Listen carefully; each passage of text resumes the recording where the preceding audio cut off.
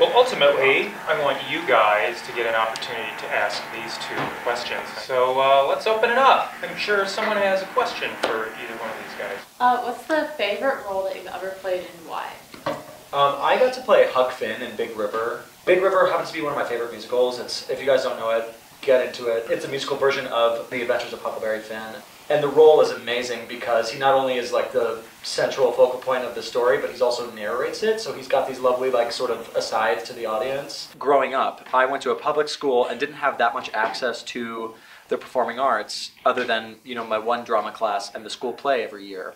So the summer programs for me were crucial in honing my skills and my crafts and developing my passion for this world and for the work that I always knew I wanted to do professionally.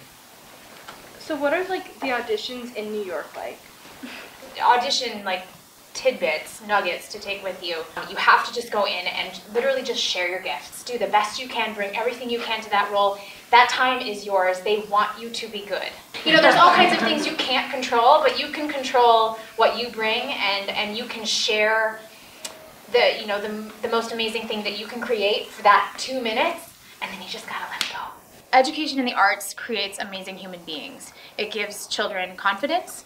It gives them a well-rounded education. It lets them see the world through a different kind of scope and see the beauty that can be and see a vision of this world that may not be in front of them, but that can be created. Seeing Beautiful and getting to talk to cast members, that was awesome.